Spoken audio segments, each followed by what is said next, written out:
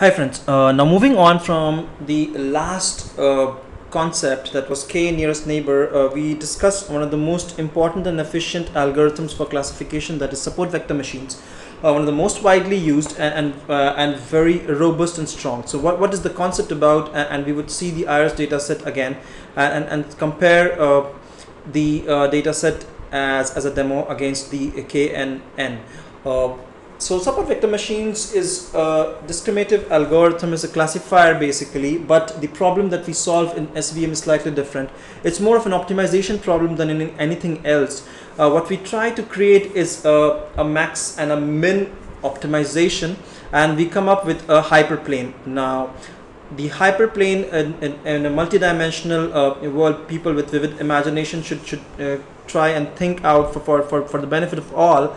I have a 2D space and I have a set of data points in the picture, and I'm trying to create a optimal hyperplane for these data sets to be able to build the classifier. Now what it does essentially is it tries to minimize the distance of the closest data point, that's A.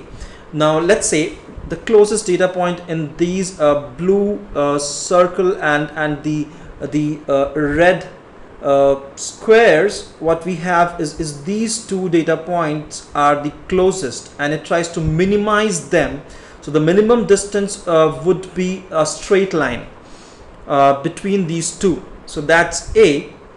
Second is maximizing the distance of the optimal plane from the closest points. Now the closest point, it will be the optimal hyperplane will pass as a perpendicular or the 90-degree from these 2 points. So first was minimizing the distances of the closest data points and maximizing the distance of the decision boundary from these, or the hyperplane from these closest point, and that is how it comes up with the optimal hyperplane for all the data points which are labeled, and hence your classification. So classification is pretty robust, and it's very efficient. Now let's jump on to the data set. That was our IRIS data set, and let's take a look again.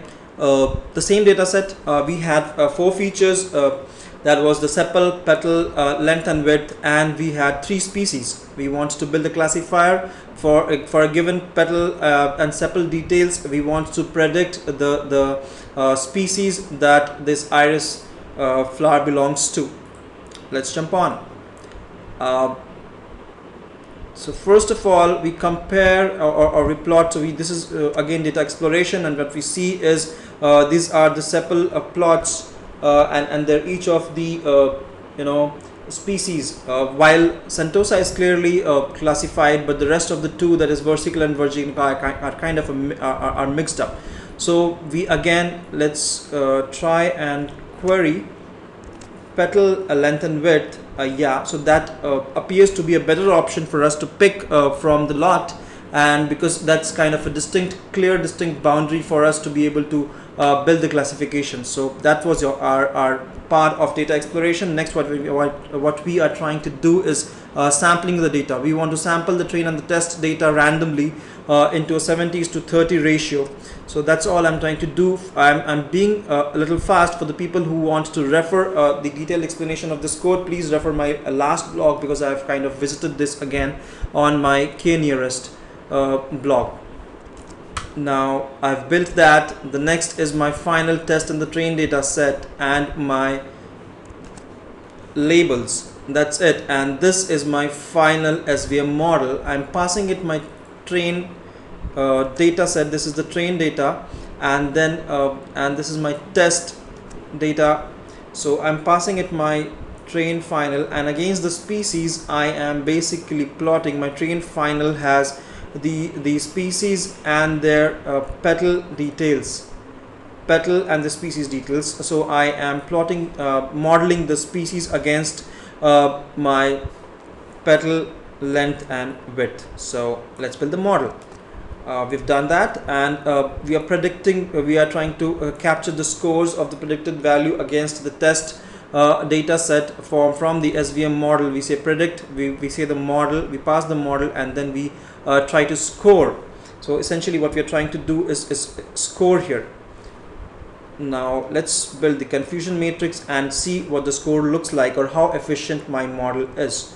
As you can see, with the petal length and width, I think there's only one mistake. The rest of the 44 of them are pretty good. So there was this one iris versicolor in the test label, and it was Virginica. So that's all this model says is. And let's take a look at the sepal details. If we were to build our model on the basis of sepal, what our results would have been.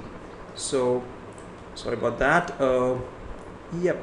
So again, yeah, we can see there are a lot of errors. About 10 records out of 45 are kind of mislabeled here. So yes, we have built the model on the basis of the right features. All good. So I think we have been able to understand the concept of SVM and k-nearest.